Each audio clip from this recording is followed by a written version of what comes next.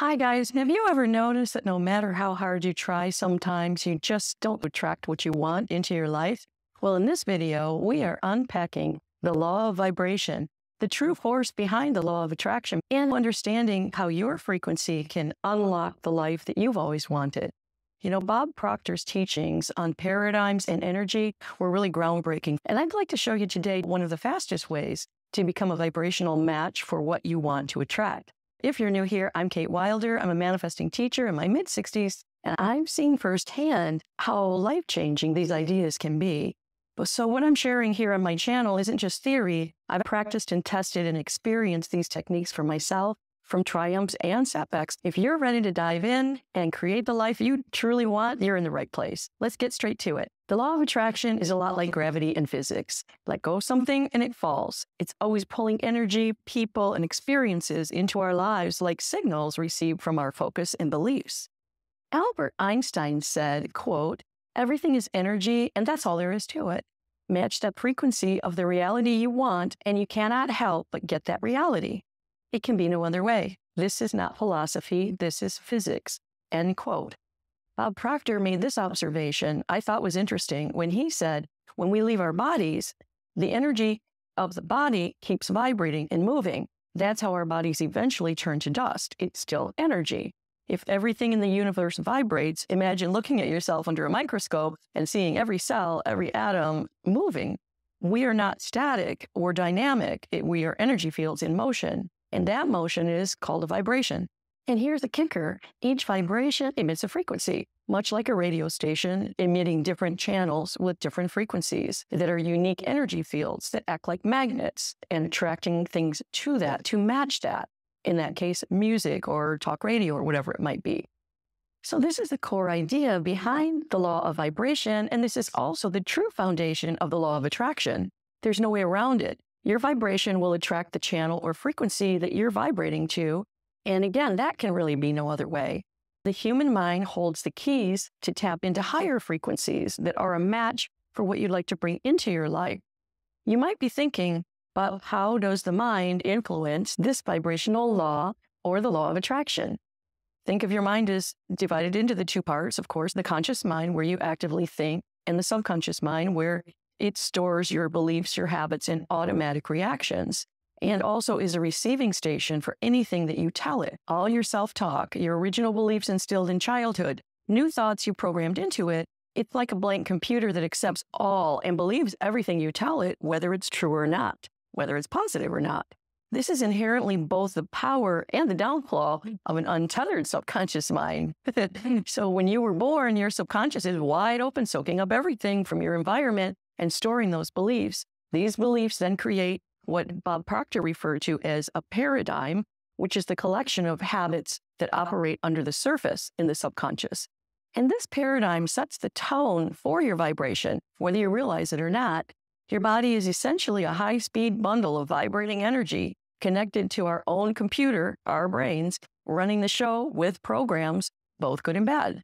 These paradigms are powerful. They've been built from our environments and even our genetics, carried down through generations in some cases. Think of it this way. Our paradigm is like a type of energy, and it influences the vibration that we're emitting. And each vibration is a thought or feeling, or a positive state or a negative state.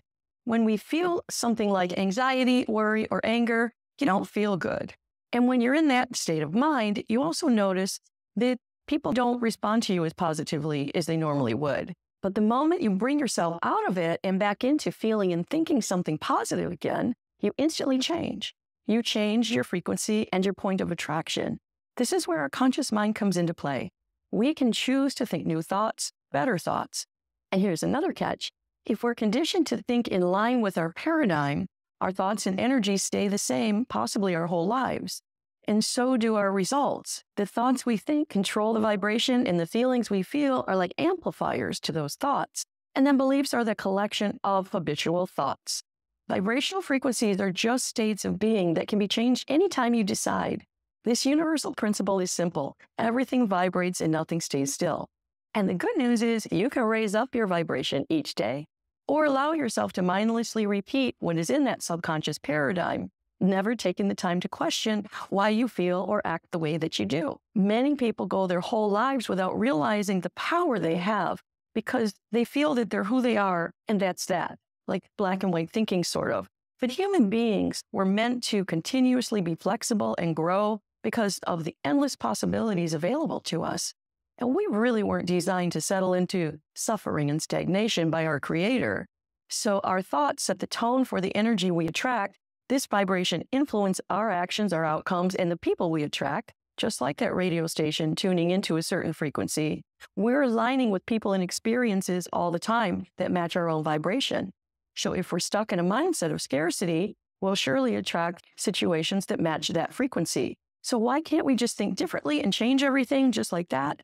Because our paradigm kicks in when we try to think outside of the box. Changing a paradigm is challenging. It's uncomfortable because it's unfamiliar. Imagine you're trying to adopt a new positive idea, like this video. Your paradigm might reject this at first and create resistance within you. That's where most people do give up, right at the edge of growth. This is why methods, though, like affirmations and scripting and visualization and meditation actually work when given enough time and repetition. They are simply the tools to everyone who wishes to shift their paradigm, to shift their program beliefs, to shift their vibration that were put upon us possibly before the age of 7. So it's not enough to just gather knowledge and degrees if our paradigm doesn't align with our goals. You probably notice people who are incredibly smart but don't get the results they want. Often this might be because their paradigms haven't shifted. Real change does happen when we adjust our internal programming, which in turn shifts the vibration and what we attract. So here's a very quick technique to lift your vibration today. Just take a moment and think about something that you are genuinely grateful for in your life and tell yourself, I am grateful for X. It can be small or large.